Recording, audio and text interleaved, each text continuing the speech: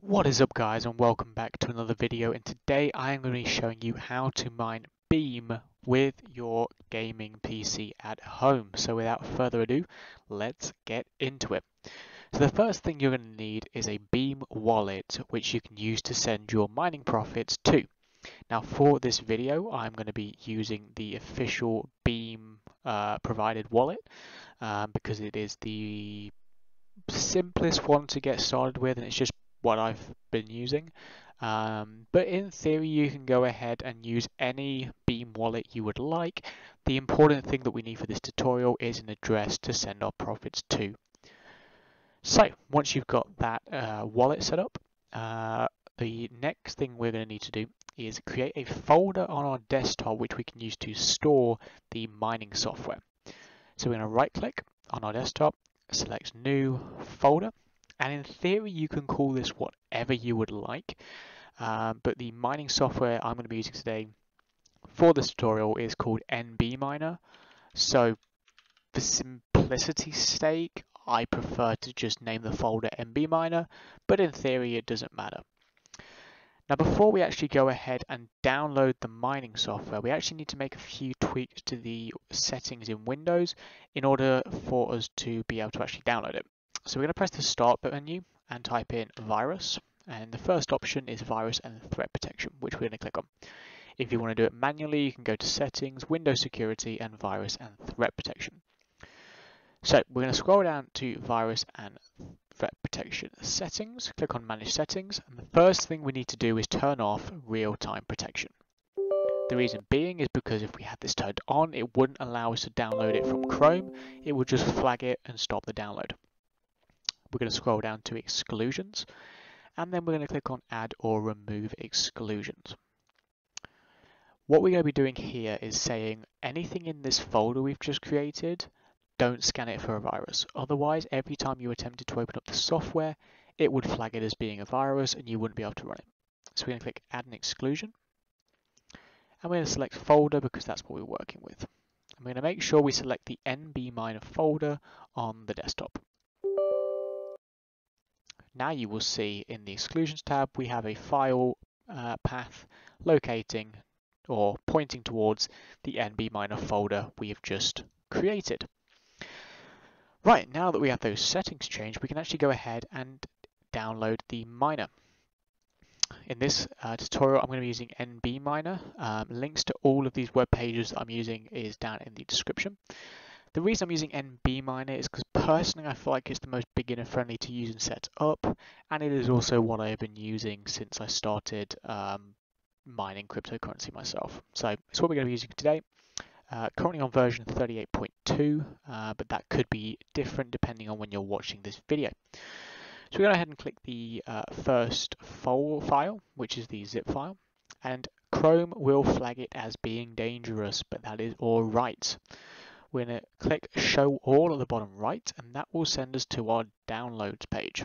Here we have two options, Remove from List or Keep Dangerous File. We're going to go ahead and keep dangerous file, but don't worry, it's not actually dangerous. It is just what Chrome is using as their wording. This software is used by millions of people around the world. Totally okay. Keep dangerous file, keep anyway, and it is now downloaded. So we're going to go ahead and go to our File Explorer, head over to Downloads, and you will see that it is downloaded. As it is a zip file, however, we have got to go ahead and extract it. So we're going to right click it, select extract, and we are not going to extract it to the default destination because we have to make sure we extract it to that file we just added the exemption from, otherwise it will be flagged. So select browse, and we're going to press the NB Miner folder that we have created and excluded in our settings. Select the folder and click extract. And you will now see that our NB Miner folder actually has something inside of it. If we open that up, NB Miner _win, and you will see we now have mining software installed. Now these first few files you can basically ignore. All they are is the basic files that are needed to run the mining software. What we're going to be looking at is these files, which all look very similar, and they're all .bat, which stands for batch files. These are the actual files we are going to have to run in order to actually mine. Now in this tutorial, as we are going to be mining Beam, we are going to be working with this file right here, the start_beam.bat. Before we start mining though, we've actually got to go ahead and change the file slightly to suit our preferences. So we're going to select it, right click and select edit. It will then say Windows protect your PC. We're going to select more info, run anyway. And now we have opened the file. Now, this is where we're going to make a few changes, but first I'm going to take you through what is basically being said in this file. First of all, we have the name of the miner, in this case NB miner. Next we have -A, which is the algorithm, in this case it's Beam version 3. Next we have -O, and this is the pool that we are going to be mining to.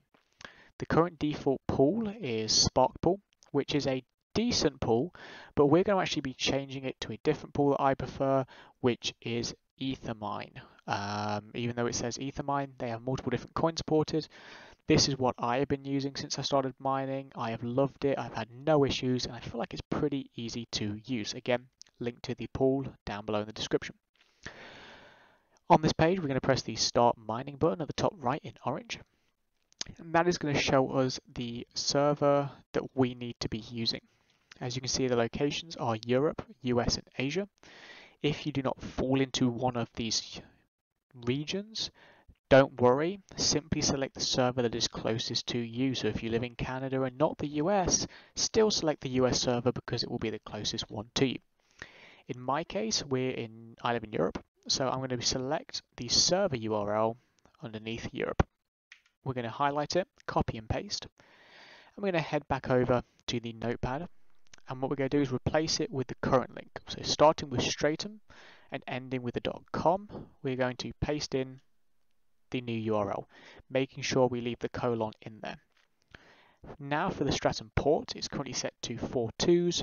For Ethermine, we actually need 43s. So again, copy that, head back over, highlight, and paste it. So that should now match up perfectly.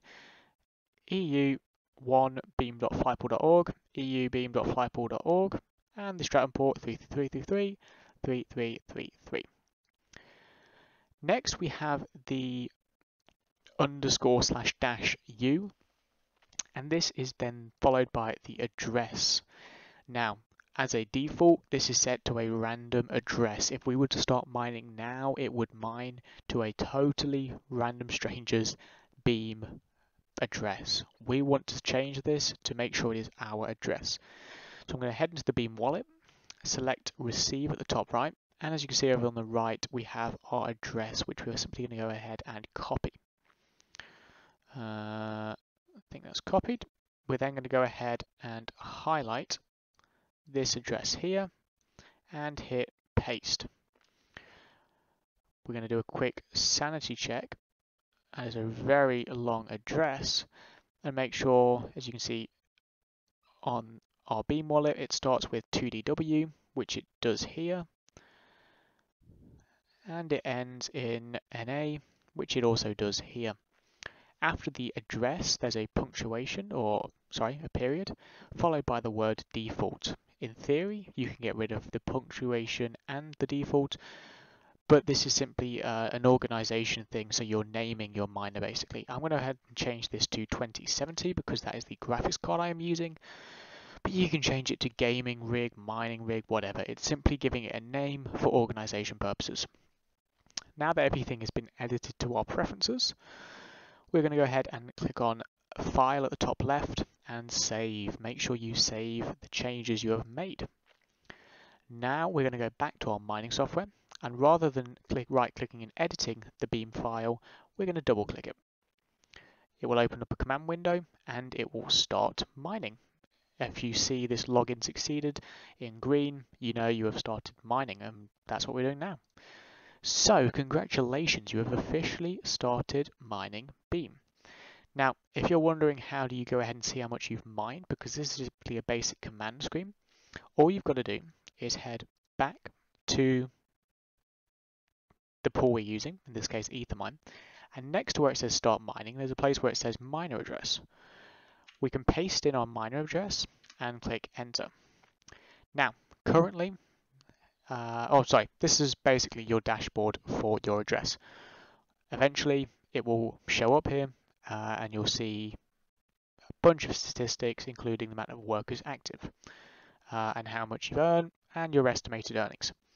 Now currently it says there are 0 workers active. This is normal. It usually takes a pool 15 to 30 minutes to go ahead and update once you've started mining.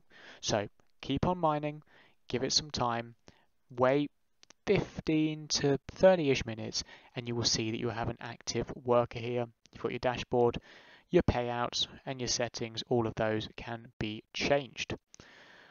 So congratulations, you are now officially mining Beam.